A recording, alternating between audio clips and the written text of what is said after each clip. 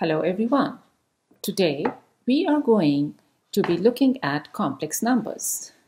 Now complex numbers came because equations like x squared plus 1 equals 0 had no real solutions.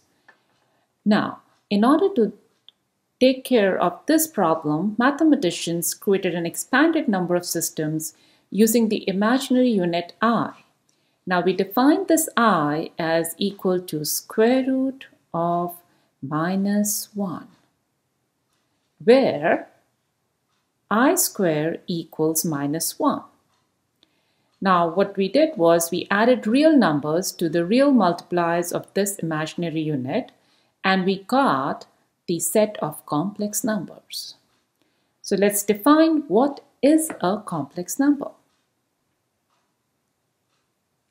Now, by definition, a complex number is a number of the form a plus bi. And this is called the number written in the standard form. If b is 0, then the number a plus bi equals simply a. This is nothing but a real number for us. Whereas when b is not equal to 0, then the number a plus bi is called an imaginary number.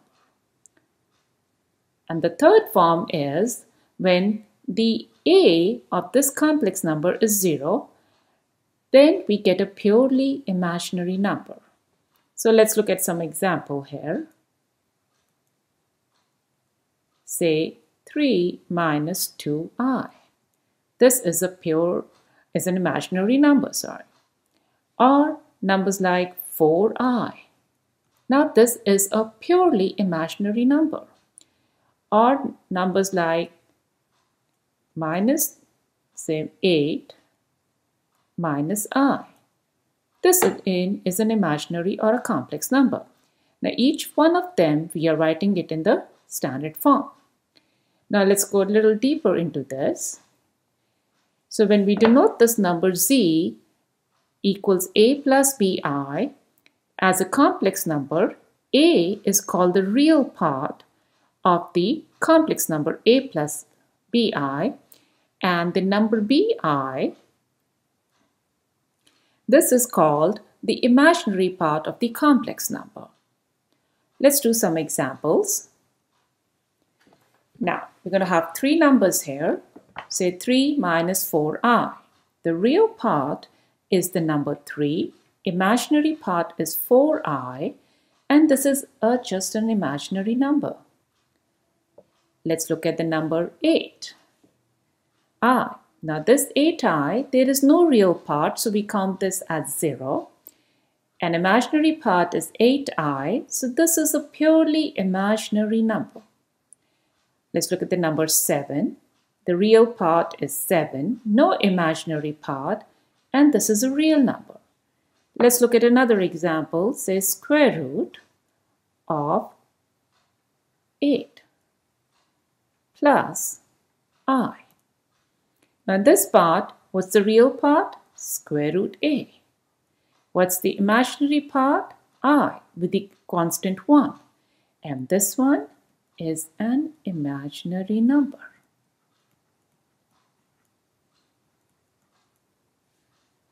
Okay, let's take another example. Say square root 2 minus in the front an I. Clearly, the real part is 0. The imaginary part is negative square root I. And this is a pure imaginary number. Now let's look at some more concepts about complex numbers. The first thing is if we say two complex numbers are equal. Let the two complex numbers be, say, a plus bi and c plus di. We are writing it in the standard form. If we say these two numbers are equal, then the real part should equal the real part of the other complex number, and the imaginary part of the first complex number bi should equal the second one, this is di. So here we talk about equality. More important for us are the operations which we do on complex numbers. Now these operations are addition, subtraction. We also have multiplication and division. So let's look at addition and subtraction of complex numbers. Now if I have two complex numbers, say a plus bi and c plus di, when we're going to add them, we're just going to do normal addition, and we keep the idea of adding the numbers which are having the same expression together. Similarly for the differences. So let's look at the examples. So you have 8 minus 7i plus minus 3 plus 5i. So if I want to add this complex number, the first thing I'm going to do is I'm going to add the constants, and then I'm going to add the imaginary parts together. So 8 minus 7i minus 3 plus 5i. So what do we get here is 8 minus 3 is 5. Now remember, these are 7i and 5i are basically like having the same variables. You can think of them that these are two like numbers having the same variable I. So when we add, this one is minus 2i. And hence we have done our work in adding two complex numbers. Now let's look at another example. 9 plus 6i, but we're subtracting it from the another complex number, negative 2, negative 8i. Now when I do this one, the first thing I would do is distribute the minus inside this expression of complex number given by minus 2 minus 8i. So let's write that one. So it's 9 plus 6i. Now I'm going to take the minus inside. So when I take the minus inside, it becomes plus 2 plus 8i. Now we just have to add the like terms. Now this is 9 plus 2 is 11. 6 and 8 is 14 plus 14i, and we are done. Now let's look at a little difficult example where we're not given terms of I. So the first thing we have to do is, what is this telling us? Now recall that we said that I equals square root of minus 1. So if I write square root of minus 4, remember your radical roots properties, I can write this as minus 1 times 4, which I can further write it as square root minus 1 times square root 4. Now clearly, square root minus 1 is I and square root 4 is 2. Now we get the same thing, I times 2 is the same thing as you're writing it as 2 times I. There is no difference.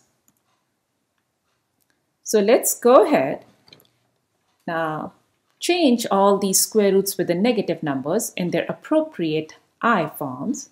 Now square root of minus 4 is now going to be 2i plus minus 4, and this is negative of square root of negative 4, which is negative 2i. Now we can remove the parentheses in the next line. So it's 2i plus, it's going to be negative 4 and negative 2i. Notice the two i's are opposite in sign but equal in number value.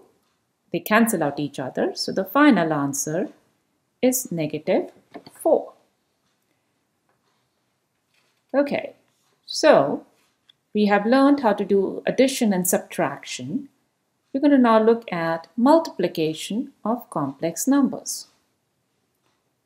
Now before we do some multiplication, I would like to talk about how these i's work out. So now we all know, because the complex number has this imaginary unit called I equals square root of minus 1, where I square is minus 1. Okay, now let's look, how did this I square become minus 1? What is I square? This is I times I. Now, which I can write this as square root of minus 1 times square root of minus 1.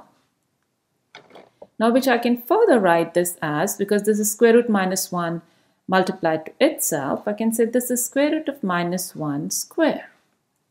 Now, remember, this has power 1 and 1, so this is square.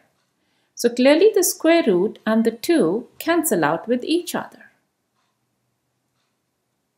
What are we left with? I squared equals minus 1. Now let's look at I cube. Now what is I cube?